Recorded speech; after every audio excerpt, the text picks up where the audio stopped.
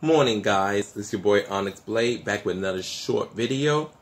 Anyways, I want to say this real quick. As you saw from the picture before the video began, I have nothing against this BruskPoet person. I saw his video yesterday, and he made a video pretty much talk about Mortal Kombat data characters who may have died in the old timeline and the new timeline. Okay, whatever. So he makes this comment about Li Mei.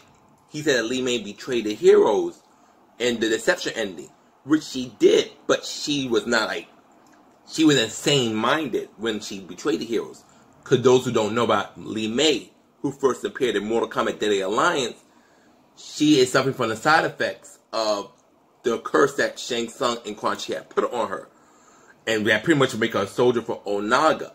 So in her Deception ending, those side effects kick through, and she betrays her allies and protects Onyxe and stuff.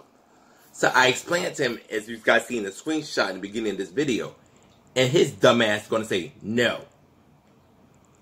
Okay, first off, it's one thing not to, not know something. And, okay, someone educated you on something you did not know. But straight out reject it and respond like a damn child.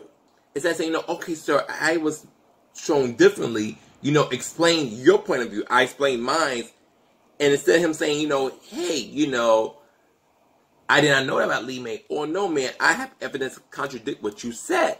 He just going to reply to me, no. Motherfucker, you were better off not replying at all. If you don't know nothing about Li Mei, just say that.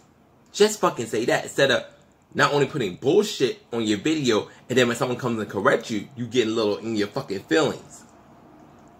As a YouTuber, and this goes for all of us, you make a video and someone responds to it, you're open to criticism. Now, even the person could be wrong, you're still open to criticism. If you know you're right, you respond to the person, hey, so-and-so, this is why I'm correct, and I'm going to tell you why and give you evidence. If you wrong, you shut up and you say, oh, thank you for correcting me. I appreciate that. I don't give a fuck how big or small YouTuber you are. If I make a comment and I know my comment's correct, you ain't gotta fucking suck my dick and show me or fucking give me a fucking festival of appreciation. But you say, no, thanks for that correction, Onyx. I will consider that the next time I make another video concerning that character or characters. That's all. But I guess it's funny. No, like a damn child, it's easier. Shake my fucking head.